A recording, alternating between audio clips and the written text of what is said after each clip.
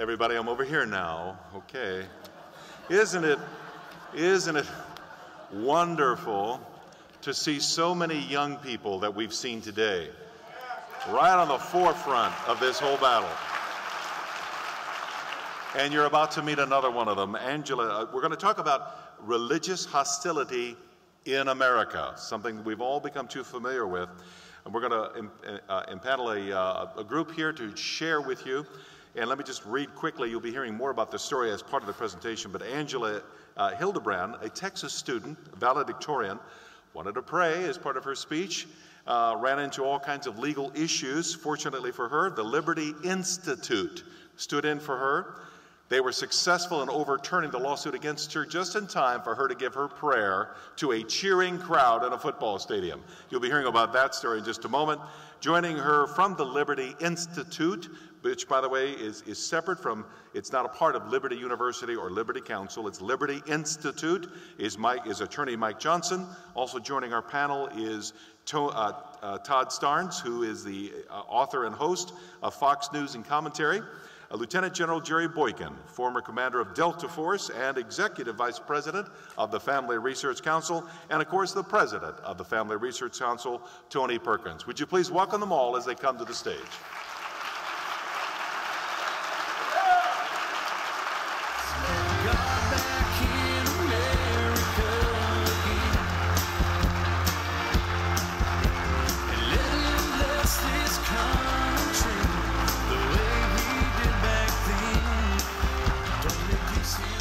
Good afternoon.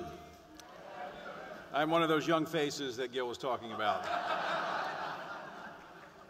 Well, our founding fathers considered religious liberty our first freedom, and it was the bedrock upon which all our other freedoms would rest. Today, we hear a lot about supporting the freedom of worship from the Obama administration, but the founders correctly enumerated not a freedom or a right to worship, but a freedom of religion.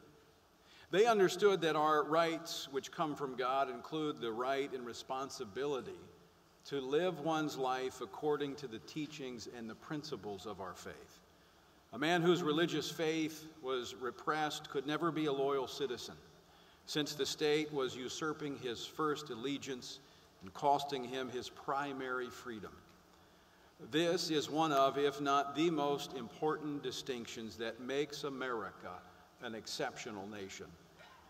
America today would be unrecognizable to our founders. Our first freedom is facing a relentless onslaught from well-funded and aggressive groups and individuals who are using the courts, Congress, and the vast federal bureaucracy to suppress and limit religious freedom. This radicalized minority is driven by an anti-religious ideology that is turning the First Amendment upside down. Well, folks, it's time to turn it right side up. Yes.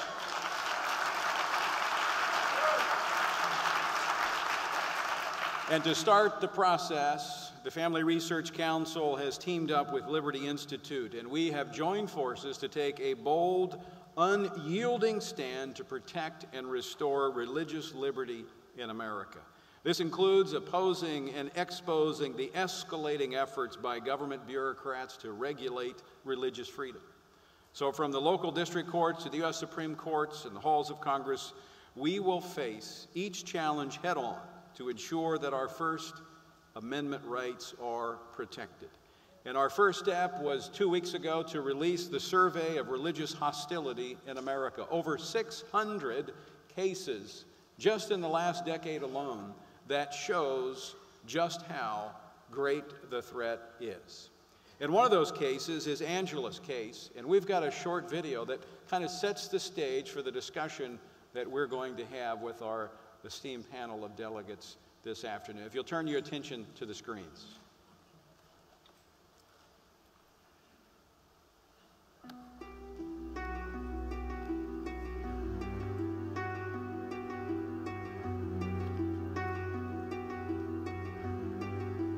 My name is Erin Liu. I'm an attorney at Liberty Institute, and your religious liberty is under attack.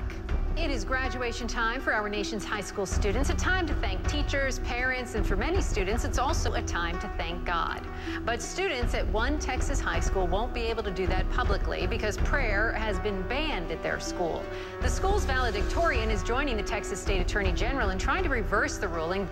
You know, it was just so frustrating and disappointing to know that a judge had decided that they could rule and tell me what I could or could not say in my own valedictory address. And so that was really just disappointing to me that all the values and rights that I'd learned about in school were not being upheld. A little over a week before the Medina Valley High School graduation ceremony, an agnostic family brought a federal lawsuit seeking to prevent students from praying during their graduation ceremony. Outrageously, a federal district judge agreed with the family in order that no student could pray during the ceremony. He stated that students could not use words like amen, in Jesus' name. Students couldn't even say the word prayer. However, he did allow students to kneel towards Mecca or to wear religious attire.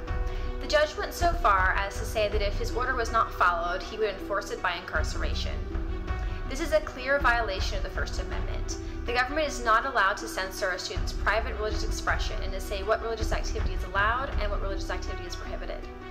The judge has said, though, that if anybody violates this, they could face jail time. So this valedictorian that you represent, if she goes ahead and does this, and this isn't overturned, and she mentions prayer and all the things she shouldn't be mentioning according to the judge, is she willing to face jail time? Well, I mean, we're going to have to wait and see what the Court of Appeal says, but you're right. I mean, it literally, you have somebody going to jail for praying if that were to happen, if contempt were to be pushed. And she's even received threats, and the police are having to protect her because she wants to pray at her graduation as part of her valedictory address. You know, they told us that our valedictory address is supposed to be about, about us and our accomplishments thus far, and also things that we'd like to say to our peers. And I feel that all of those things directly relate back to my faith and also about the plan that God has for each of us. I'm so proud of my daughter for standing up for our First Amendment rights. So proud of our Medina Valley School District and board for fighting the good fight. And very, very thankful and proud to have Angela supported by the Liberty Institute and their fine team. Liberty Institute filed an emergency motion for intervention on behalf of Angela Hildenbrand. We found out the day before the graduation ceremony that the Fifth Circuit Court of Appeals dissolved the temporary restraining order and that Angela could now pray. It was a great victory for the First Amendment and a great victory for Angela. Hallelujah. The federal court has lifted ban on public prayer. Amen. The federal court has lifted a ban on public prayer. It's been a big victory for a high school valedictorian who was determined to say a prayer during her graduation speech. Really, it's just been a really great blessing to know that the court has made the best decision and that I'm going to be able to pray this evening as I wish. Lord, I thank you so much for the blessing of this day, and I just thank you for the amazing group of people that you've surrounded me with. God, I thank you for the support of our whole entire community through this case hearing, and also for Aaron and all the people at the Liberty Institute and my parents who've helped get me through the last couple of days. God, I thank you for the gift of your Son and for the forgiveness that surpasses all understanding. And most of all, I thank you for your great love for us and for our great nation where we are free. And it's in Jesus' name I pray, amen.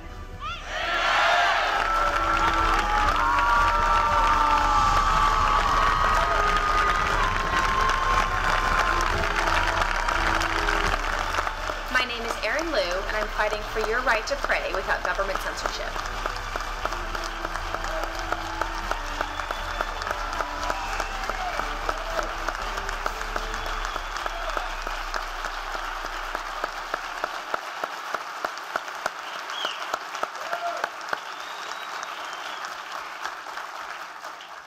Angela, I'd like to begin with you in this discussion we have about religious freedom.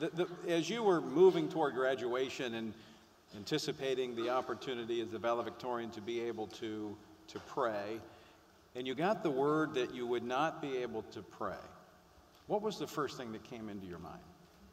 I honestly, I didn't believe it whenever I first heard it. I was so alarmed and surprised that the federal district court judge would make a ruling that was so outlandish and just so contrary to everything that we as Americans stand for. And Mike Johnson, you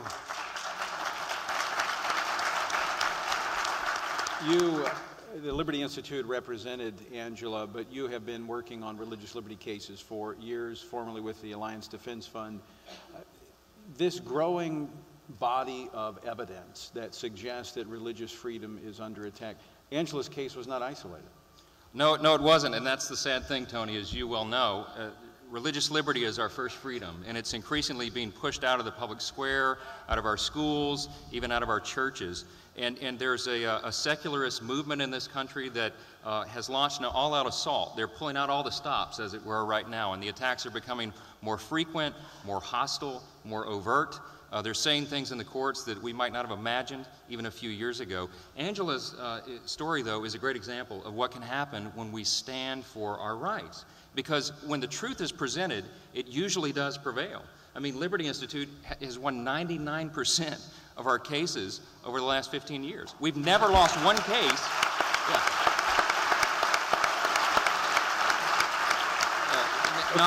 Could that in part be, when we look at this, in this, which by the way, you can get a copy, we have copies, Mike has brought copies for everyone, they're at the back in the book tables.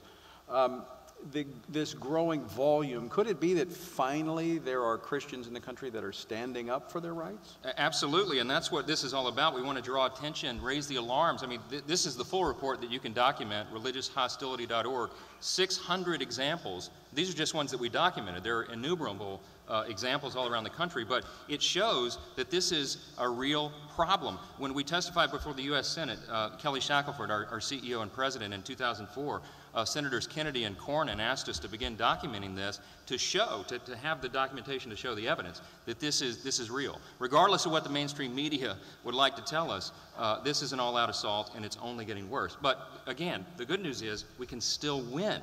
We just have to have the courage to stand in the gap.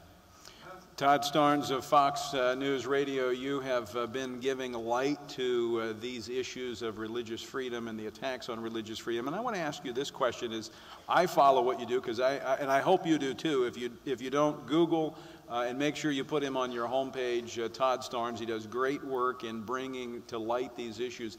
But is this in a large part, because as Mike pointed out, we usually win when we stand up, is this a form of intimidation? Oh, I think it absolutely is. And for the sake of full disclosure, I've got to say, Tony, when you hear the phrase network reporter, Jesus is not the first word that comes to mind. But I want to share with the audience that I am a follower of Jesus Christ, and I am a journalist. And these issues are very dear to my heart, and it's an honor and a privilege to be able to take my pen and pad and tell the stories of evangelical Christians across this country that are facing persecution from their local, state, and federal governments. And as my brother here just said, there is absolutely, unequivocally, a war on religious liberty in this country, and it seems as though this government is bent on going after people specifically of the Christian faith. To give you an example, Tony, just this week I've covered two stories that I want to bring to your attention.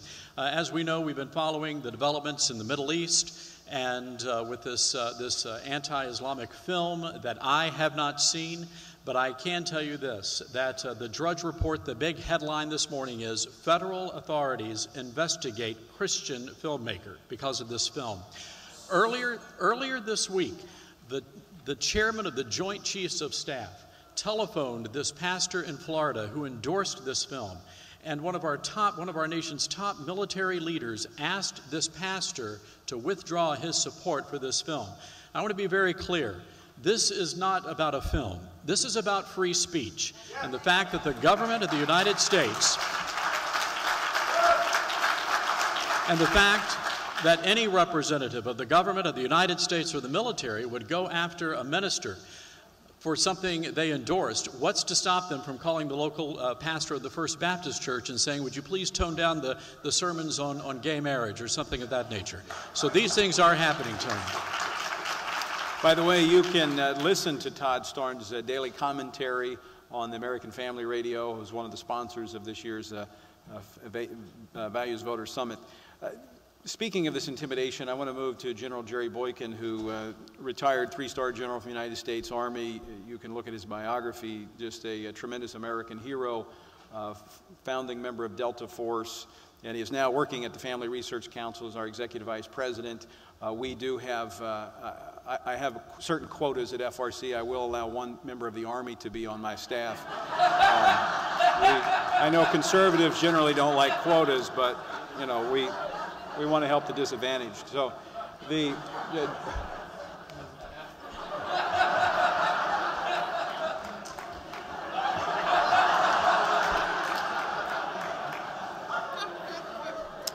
don't have much time, General, so we need to move on. Don't laugh at him, it encourages him. No, that's what my second grade teacher used to say to the class. But you recently had been invited to speak at West Point at a national prayer breakfast there at West Point. And as one who served for 36 and a half years, honorably as a decorated war hero for our country, and your vision and focus on mentoring young officers to succeed in our military, you were asked not to come because of an atheist group that began to protest because of your overt Christian witness. Yeah, let me say, first of all, I've spent 36 and a half years in the Army only to wind up working for a Marine Corps corporal.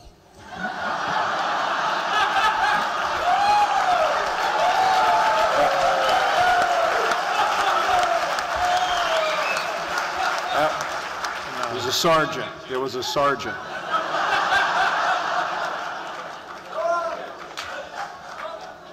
I was supposed to speak at West Point the first week of February of this year, and I was supposed to speak on the importance of faith. It wasn't even a Christian gathering or a Christian audience, although I was going to do the second day, I was going to do a thing just for a Christian audience. But the address to the cadets there was about the importance of faith as an issue of leadership.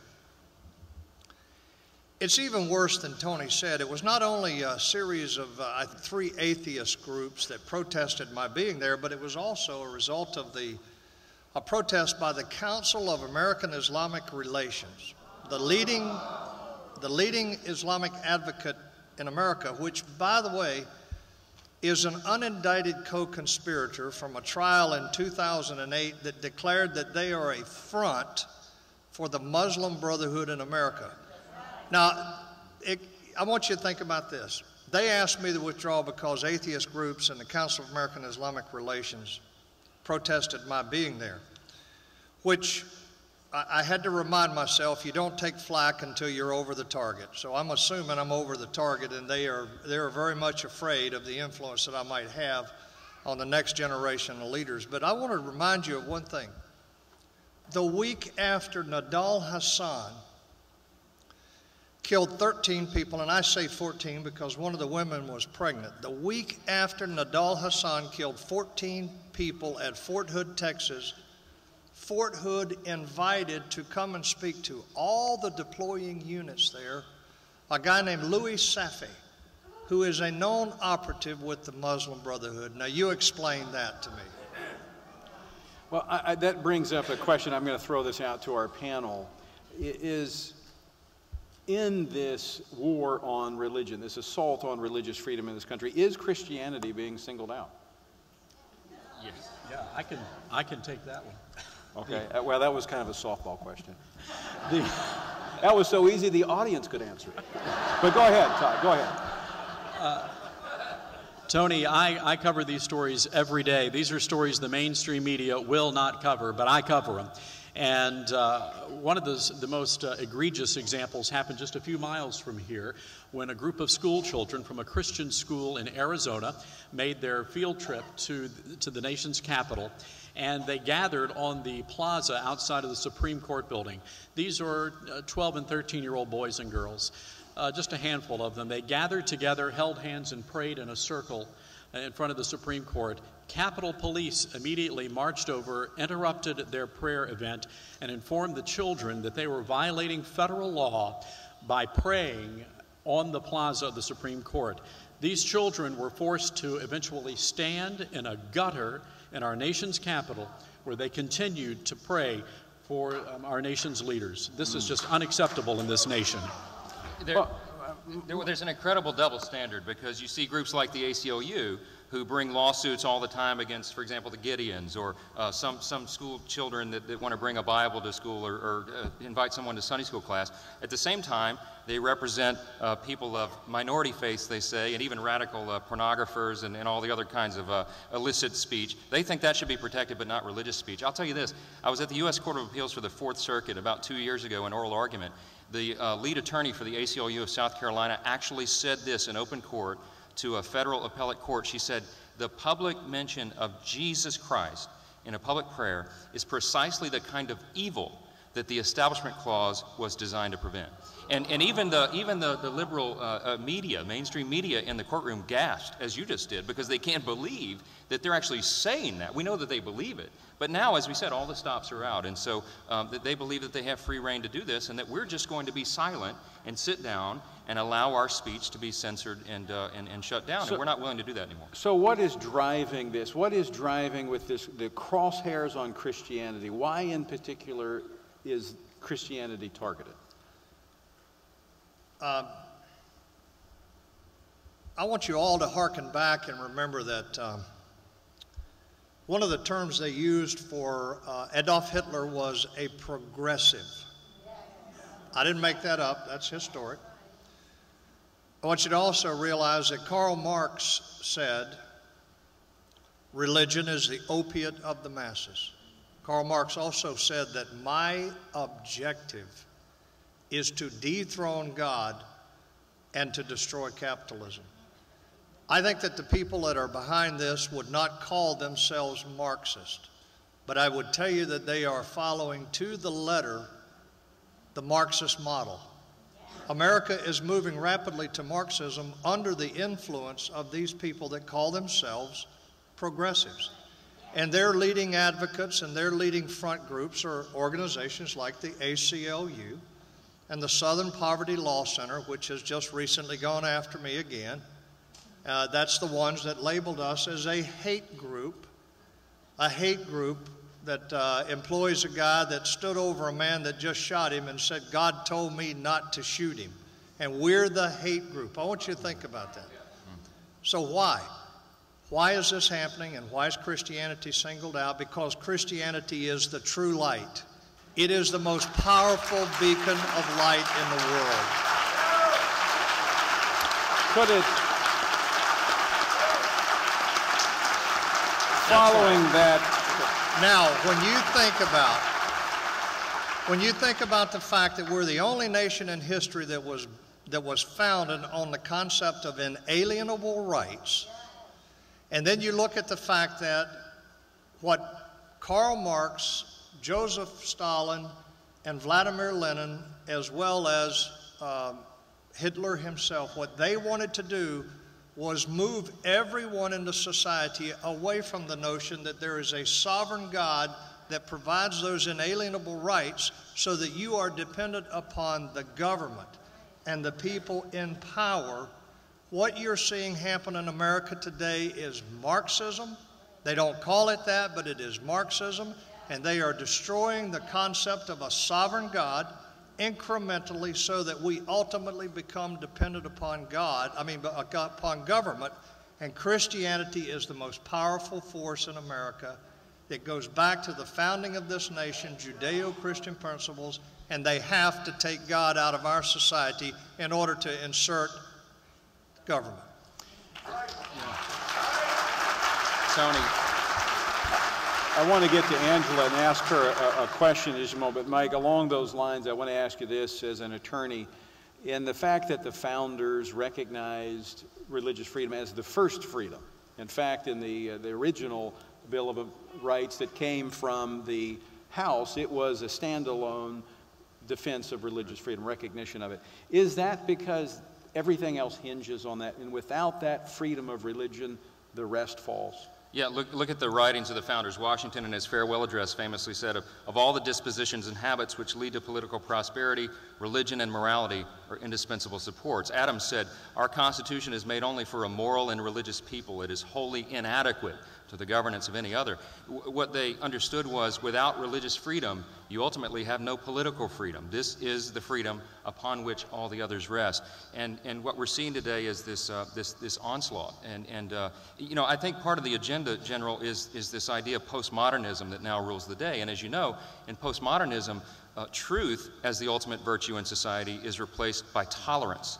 And in a culture that is postmodern and that embraces that ideal, Christianity is the last voice standing that says, no, there is one way, one truth, and one life. And so that claim is inherently offensive and bigoted, intolerant, and all the labels that they assign to us. But we have to let the light shine. We can't be cowered into silence because someone says they're offended by that. Guess what? The claims of Christianity have always been offensive. That's part of our faith. So we have to stand by that. It's our right.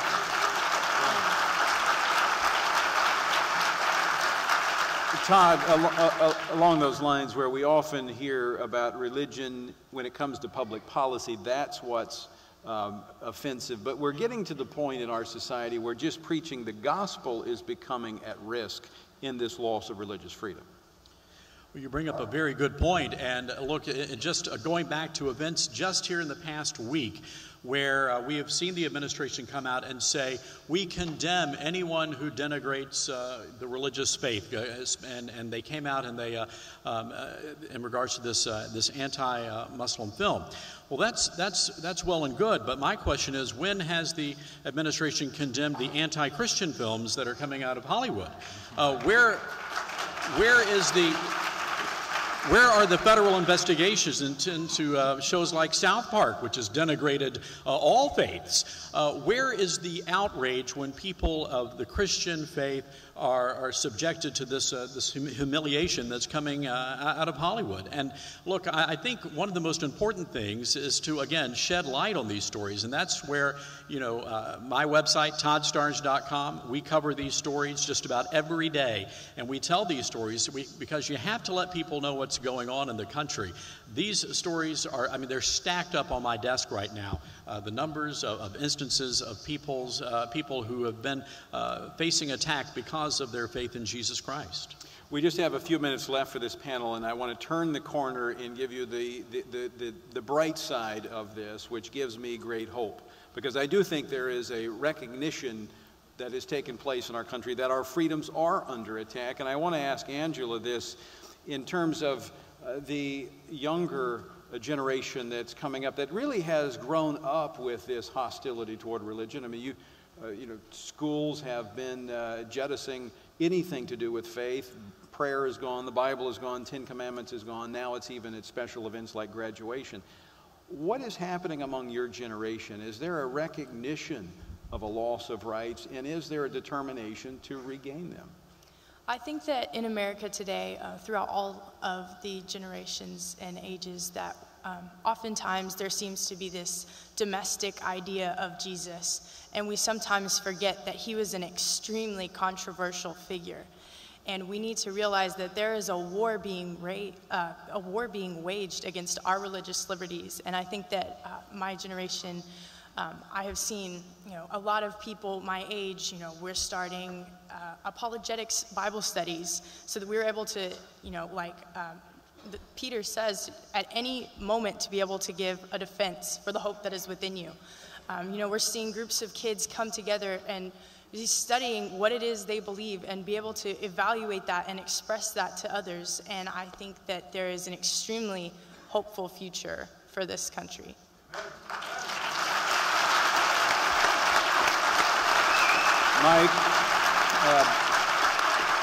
Mike, as you work with these cases, do you see the same? Do you see those that are saying, you know what, I probably would have let this go before, but now I realize it's not just about me, but it's about all that we represent as Christians?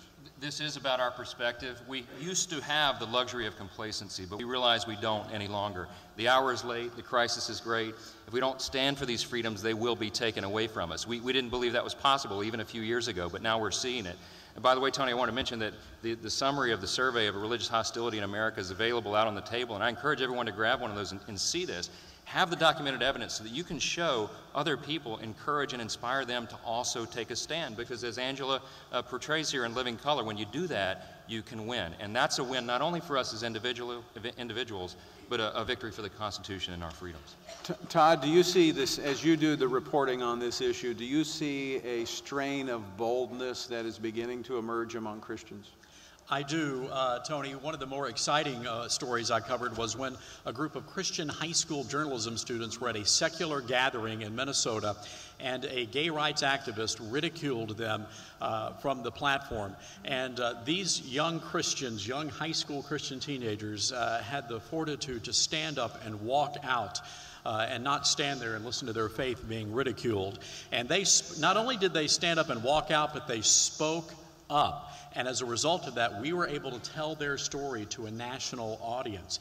So look, I think we need to all understand, folks, as the president reminded us back on the campaign trail, when what did he say about folks of faith, the folks who cling to their guns and religion? Well, I'm here to tell you something, folks. I'm a gun-toting, chicken-eating, Bible-clinging, son of a Baptist, and we're going to keep on telling the stories.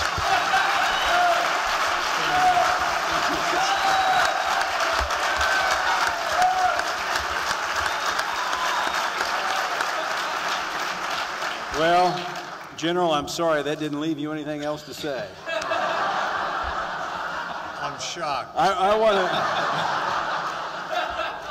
want to encourage you to go to religiousHostility.org. Now, that's the second phase of this. We've released this initial report, and as Mike said, you can get a copy, a condensed copy. This is just a summary copy.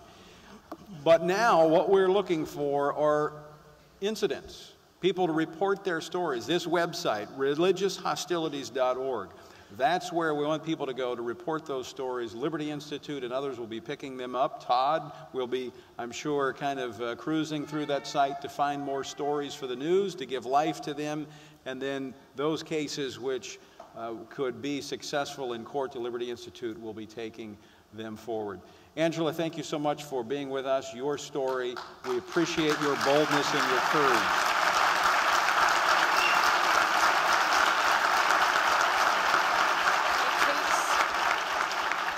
Takes the courage of a nation to be able to turn all this around. And there are people who are willing to help all of us and support us and get us the aid that we need, like the Liberty Institute and all of the other organizations who are here, who are willing to support anyone who is willing to stand up for this. So we need to go to the polls, we need to go to the booth, and we need to vote with courage and stand for the truth.